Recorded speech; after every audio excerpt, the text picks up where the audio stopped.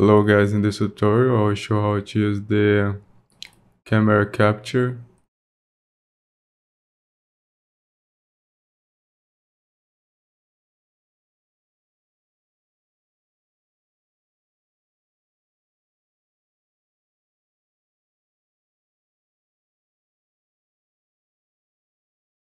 So in the camera capture screen, I have a button to show the camera capture. I have a camera capture permission button, so we can check if we have the permission to show the camera. So in the camera capture button, we have a button to show the permission dialog. We need the remember permission stage camera. So in the manifest we need the camera permission.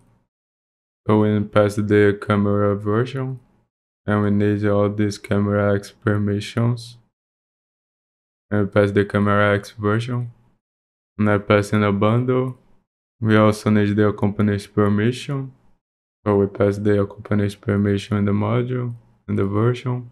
And I pass in a bundle.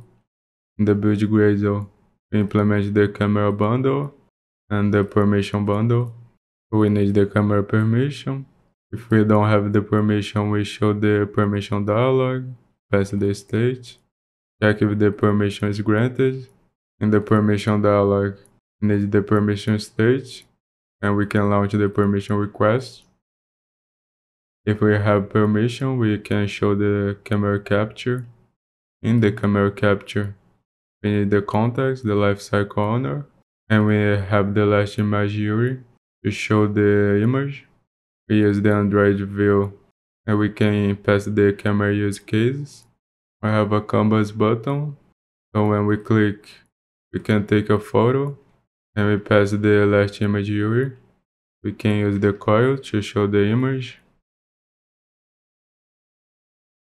So we need an image capture and the take photo function. We check if we have an image capture. In here we create the file name and we pass the name and the MIME type. We use image store, relative path, pictures and the app name. In the output options, we pass the content values. In the image capture take picture.